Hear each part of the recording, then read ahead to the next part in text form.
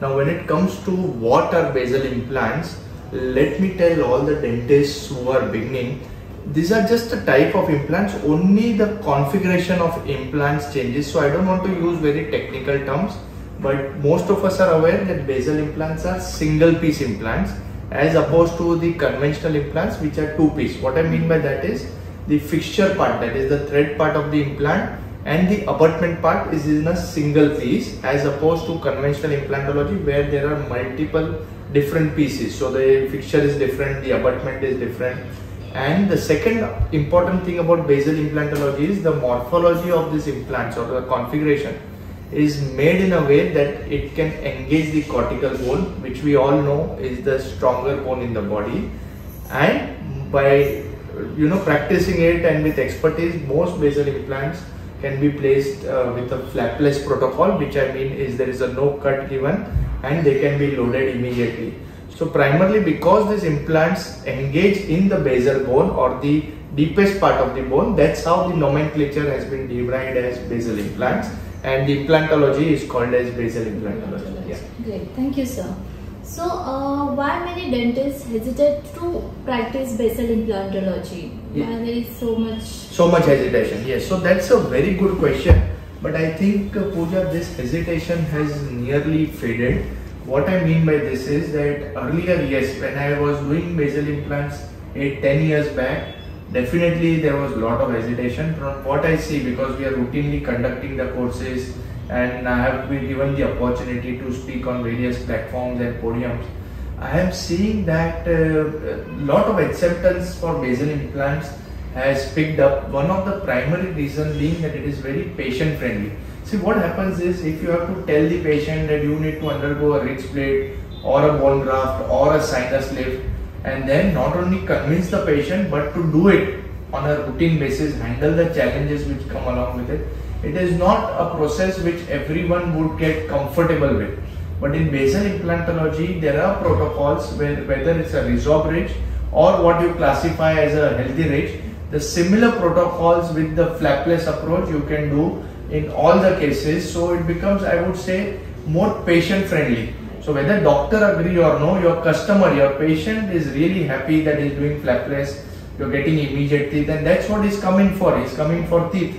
He's not coming for implants, or he's not coming for screws in the mouth. Ultimately he's come for the teeth. Yeah. And what are the success rates for basal implantology? Like how many % of case we expect to succeed? So success rate of basal implantology is very, very high. So let me tell you, Dr. Pooja, and all the viewers who are listening to this, is that in our clinic, now friends, I am into practice since past 14 years, and all this I'm sharing not to boast or anything, it's just like an eye opener. We place only basal implants in our practice, which means we do not practice any other form of implantology.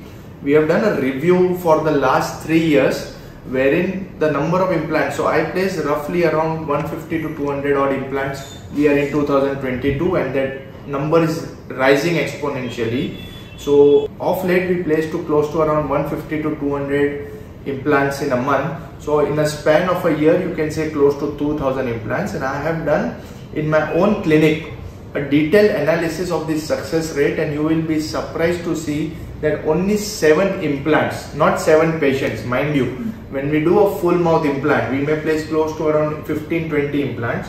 Only 7 implants the patient had problem.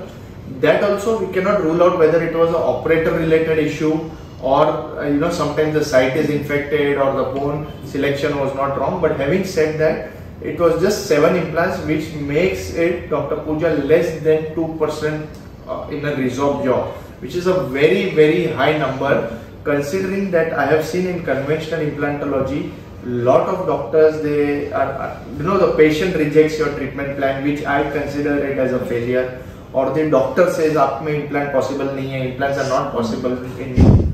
Or sometimes you have done bone grafting, but it fails and implants are not. So if you compare apple to apple, and you compare the number of resorb jaws we are handling, I would say the success rate with good techniques is minimal. And this, mind you, not only applicable for me, I have just given my statistics from my center for you to become, it's like an eye-opener. But I am in touch with so many doctors because of we conducting courses or because of the kind of forum I have created.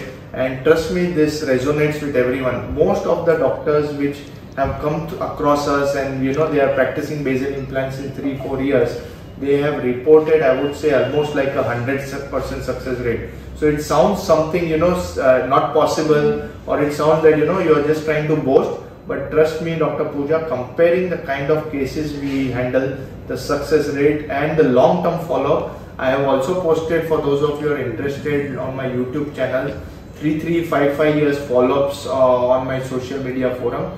So if you are interested to see, definitely you can have a look on my YouTube channel also, and you will see that long-term success also, patients are really happy. Good, great. So there is a really high success rate. Really high success rate, yeah. Okay, thank you, sir. And how are basal implants are different from conventional implants, like design wise? Yeah, design wise, like I told you already in the first question, that basal implants are single piece implants. BCS implant, that is a bicortical type of basal implants, is a totally polished implant, which means there is no sandblasting, acid etches. We do not rely on osseointegration. It works on a totally orthopedic osteofixation principle. It's a detailed chapter, too difficult to cover it in this small interview, but definitely the principles are different, concepts are different.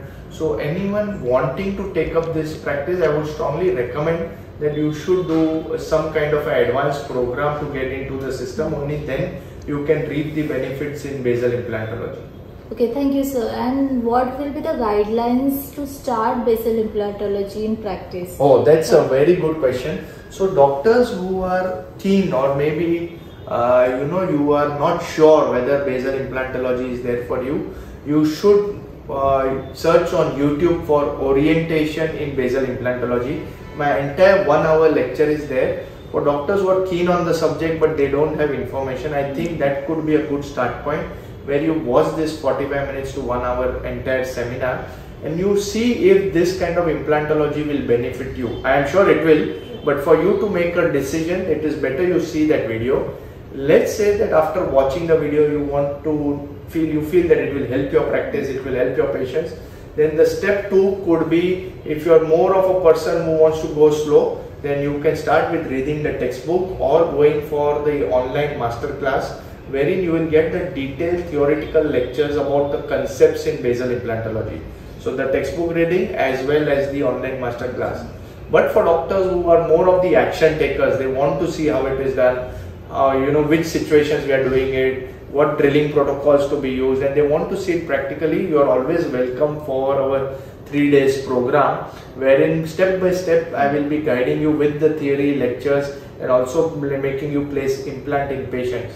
For doctors who feel they still want more, we also have a residency program where it is a one-on-one training session which spans across 10 to 15 days. It's a bit customizable, and you will be placing full mouth implants, including doing lab work, and all the prosthetic steps will be done under mentor guidance. So that will really give you an edge and confidence about how you could go about with this system.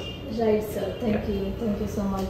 And can you tell me more about surgical kit and armamentarium required for basal implant, and how it is different and from conventional one? Sure. Now this is the beauty, it's actually a good question, the armamentarium required. This is the beauty of basal implants, that with one kit you can do everything. So the surgical kit comprises primarily of some 6 drills and some bone expansion screws and 2 drivers. It's not at all complicated, and you will see that with just this one simple kit you can handle all type of patients, whether it's a resorbed jaw, pneumatized sinus, or deficient bone volume, as opposed to in conventional implantology, wherein you need to have different kits. So if you want to do a sinus lift, you need a different kit. If you want a ridge plate, you require a different kit. So you need to keep investing in kits and lot of different materials. But here the beauty is this simplifies our workflow. The workflow is similar in almost all cases. The armamentarium is similar, so that makes it less stressful, not only for the doctor, but it also gives an added edge to the doctor, wherein by mastering one technique, Right. You can do all cases. So that I think should be a good eye opener for our viewers who are watching this either on my YouTube channel or maybe listening to this podcast. I think you can really think for such a big game changer this can be in your practice. So investment wise is also it is upper hand. Investment, yeah, definitely. Investment might see obviously because you are not investing in multiple kits. You are not investing in multiple programs, if I may dare to say it, because otherwise you have to do a direct sinus lift program, then hard and soft tissue program, or if you want to do some bone grafting, IPRF, then you need to have those kind of centrifuge machines.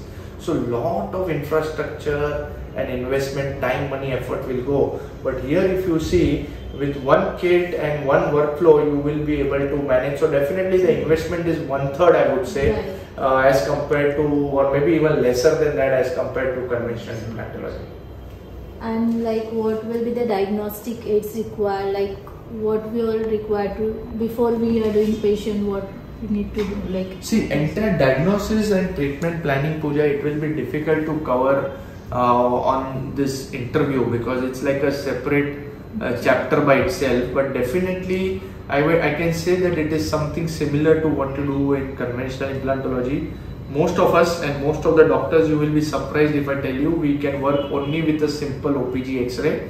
The use of CBCT X-ray is almost minimal, but it will become very difficult for me to explain why CBCT may not be needed.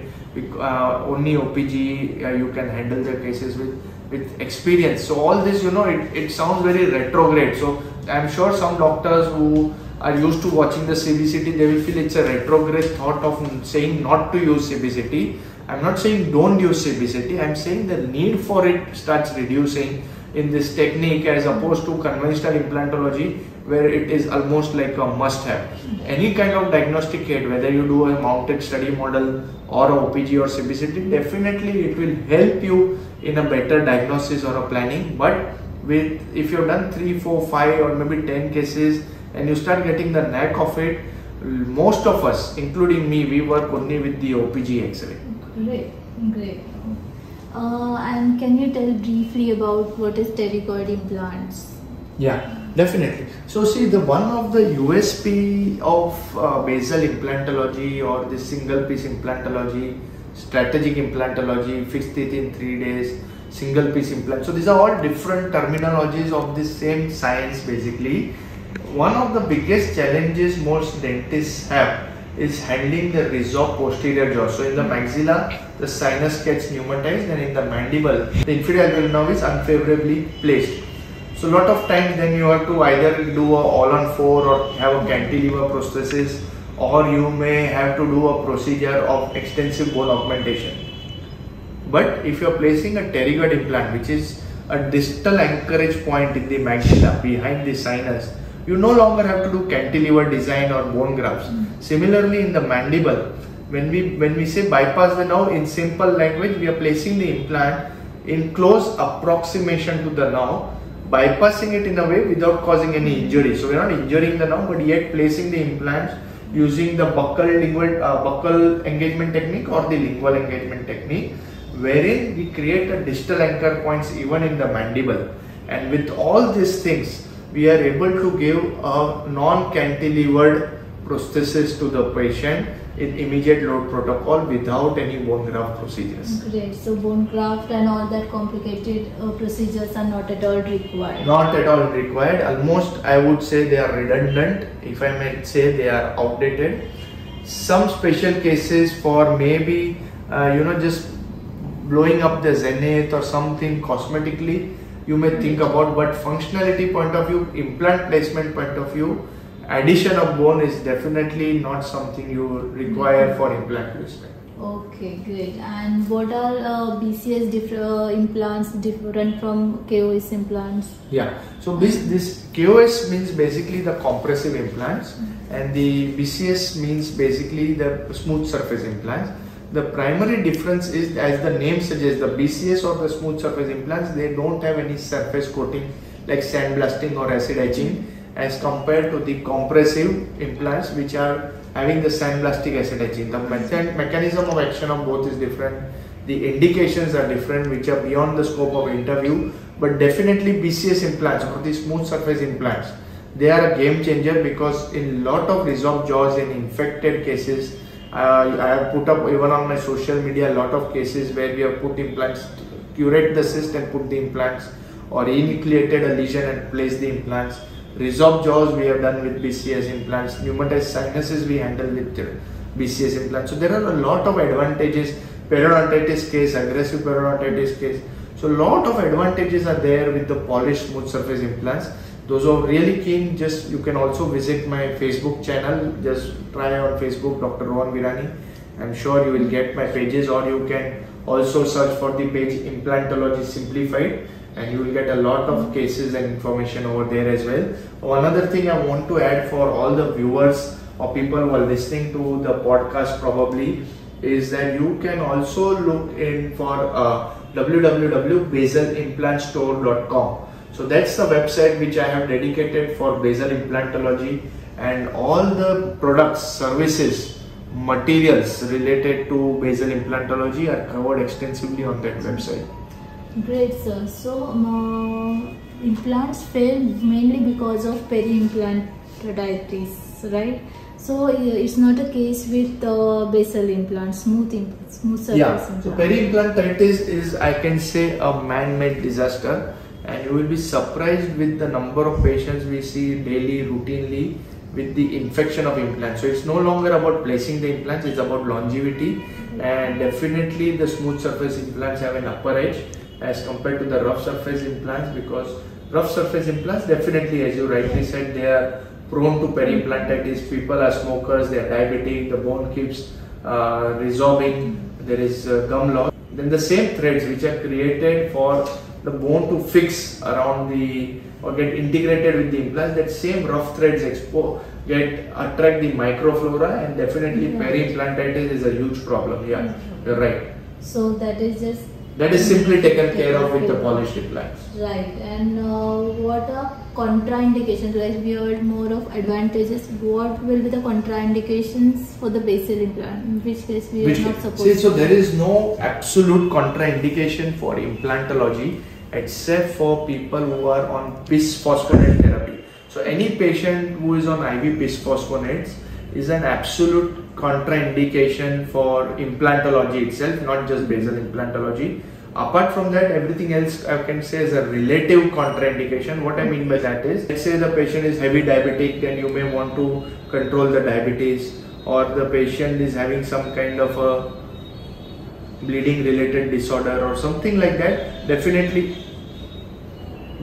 you should check the blood parameters, see if systemically the patient is good to go. Otherwise there is no contraindication as such for basal implantology. Great sir, thank you so much for this very informative discussion. Thank you so much.